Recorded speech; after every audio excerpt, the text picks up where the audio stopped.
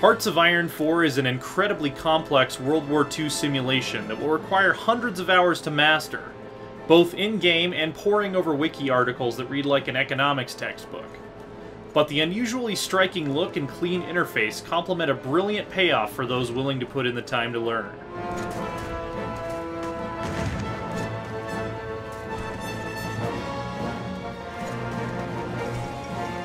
The world map is made up of over 11,000 unique provinces, sea regions, and air zones. That's roughly 250 times as many as a Risk board, and it really feels like a board gamer's dream representation of Earth during the Second World War.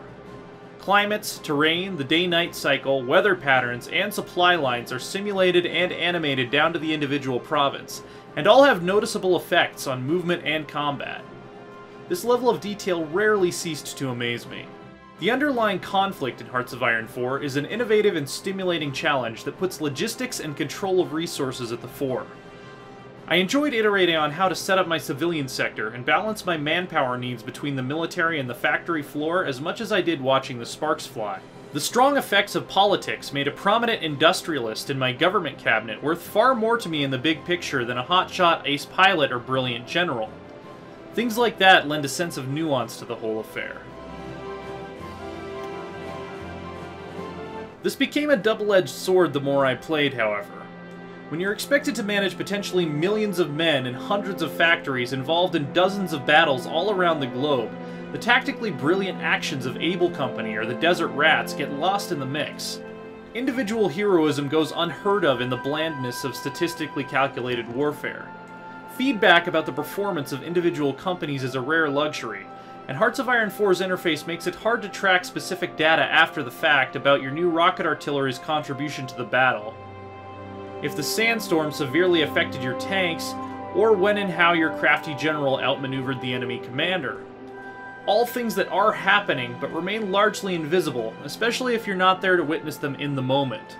This leads to a policy of throwing army templates against a wall made of the enemy and sticking to the ones that made the biggest hole, without ever fully comprehending the underlying mechanics. Of course, the lack of small-scale detail never left me feeling bored.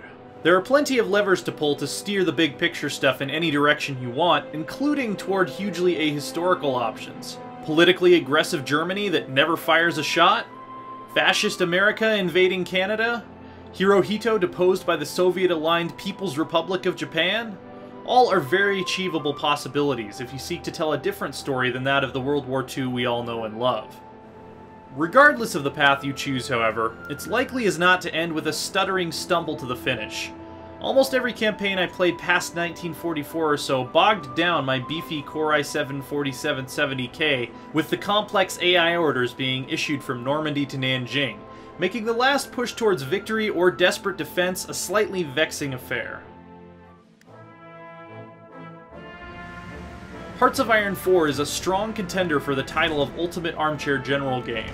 The biggest problems I can point to are almost all performance-related, putting a slow, frustrating finale on what is otherwise an ingeniously detailed strategic simulation of just about every aspect of 20th century global warfare. I long for a way to extract more meaningful personal stories and tactical feedback out of the hundreds of battles, but rarely did I ever feel like I was lacking for some weighty decision to make or interesting puzzle to put my mind to. This one's well worth the extensive time investment required to learn how to manipulate its myriad moving parts into a well-oiled engine of war. For more on Hearts of Iron 4, stick with IGN.